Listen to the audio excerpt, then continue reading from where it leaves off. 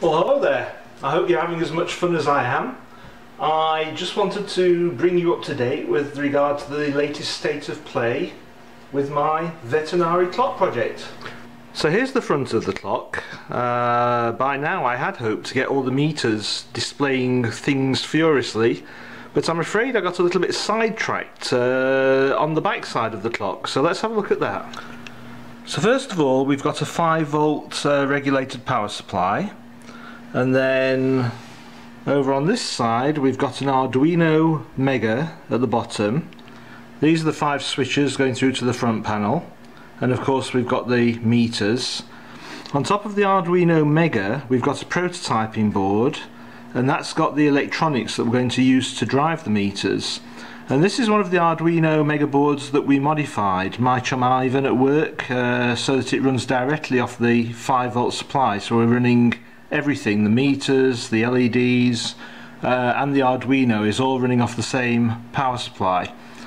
Now the thing is, with regard to the power supply, I just had a cable coming out that I plugged into the wall, and that got to be really annoying walking around dragging the cable with me, and also plugging in and out the USB port to the controller at the back. So I decided to start focusing on the back, on the panels and things.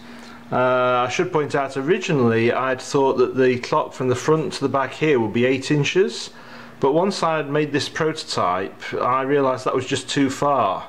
So if we look down here you can see that I've actually decided it should be 6.5 inches from the very front to the very back.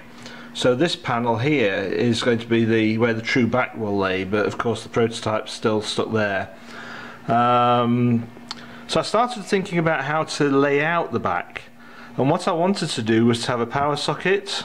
I've got my 3 major control switches, and I'm going to use these to turn on and off the lights and the sounds and things like that. I'm going to test mode, and then the USB port, so I can just plug my computer in and reprogram the clock without having to go into the insides. As you see, there's a slight problem here in that I can't get the USB port in because of this temporary post, so I'm going to chop that out in a few minutes. This is arranged so that the middle switch here is directly underneath the vacuum tube on the top, and there's exactly the same amount of distance from that side of this panel to the edge, and from this side of the panel to the edge. So it's all actually turning out to be quite aesthetically balanced, as it were. And I'm just starting to work on the wiring harness, as you see. So I've wired the 3 switches up. And what I do is I colour code. I put a little bit of shrink wrap on the wires going to the switches, and that way when I make the harness at the other end I've got the colour coded wires, so it's easy for me to work out what's going on. So the next step is going to be to wire up these 5 switches into the controller, and also to wire up the meters into the controller, and then we'll really be ready to rock and roll and start cooking on gas. But for the moment, let's plug the little rascal in, and you can see we've got the LEDs working now. And at the minute I'm going to turn this light off so we can see it a little bit better. So just experimenting with some different patterns here, just trying different colours. Oops, be careful there.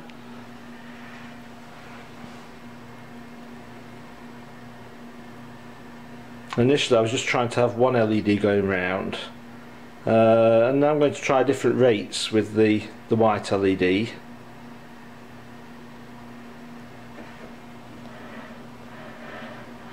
Then we've gone to a different pattern. Now I've got 2 LEDs going round.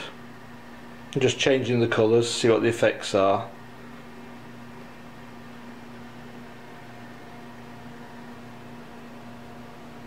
Two white LEDs. And this is where we start to change the speed again. And now I started thinking that I might try different effects, like having all of the LEDs white but just one of them red, for instance. So there's a whole host of things we can do here. But before we do that, the next thing is to get the USB working so I can program it easily, and then to wire up the meters and get the meters going. Oh, and one other thing that I meant to mention on the back here, On the top of that prototyping board there's going to be another one at the end, and that's going to have the real-time clock and also a temperature sensor. I just got a temperature sensor that's accurate to 1/4 of a degree for a couple of dollars from Adafruit. So I'm going to slap that on there so I can get a warning if the thing heats up inside. Really, it's just an opportunity to play with these things.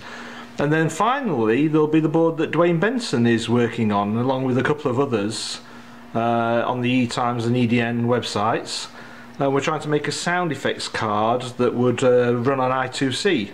So ultimately there's going to be 4 boards here. There's going to be the Mega on the bottom, the large prototyping board that contains all the electronics to drive the meters, a smaller prototyping board that's got the real-time clock and the temperature measurement, and then one other small board on top that will have the sound effects card. And then the speaker is going to go in the back up here, facing backwards. And the sort of effects we're thinking about are maybe clockwork or machinery, or the tick-tock sound. And the whole thing about the Vetinari clock is that the tick-tock sound's irregular, so it's like tick-tock, tick-tock, tick-tock, tick-tock, tick-tock, tick-tock. So although it keeps perfect time, the tick-tocks are a bit unusual. So that's the state of play at the minute. So I shall leave you now, and I shall get back to my soldering iron. You can see this is the kitchen table, and I'm deep in the midst of it at the moment. So I shall see you later. Have a great day.